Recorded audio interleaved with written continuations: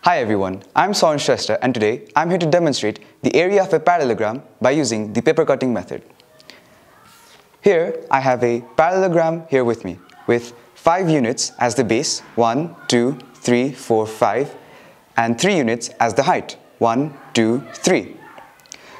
With this we know the opposite sides of a parallelogram are equal. Now we have a parallelogram. So we cut along its height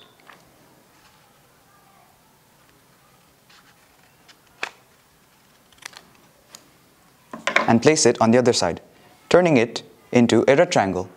We know that the area of a rectangle is length into breadth, with the length having 5 units, 1, 2, 3, 4, 5, and the breadth having 3 units, 1, 2, 3.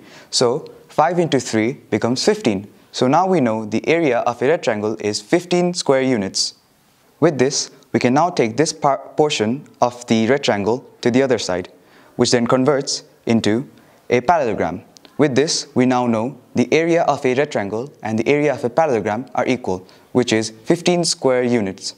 From the previous activity, we know that area of a rectangle is equal to the area of a parallelogram.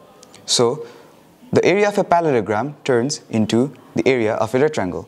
With this, we know the length of a rectangle turns into the base of a parallelogram, and the breadth of a rectangle turns into the height of a parallelogram.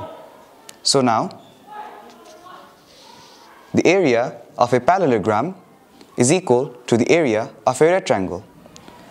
And the formula of area of a rectangle is length into breadth, which then turns into base into height.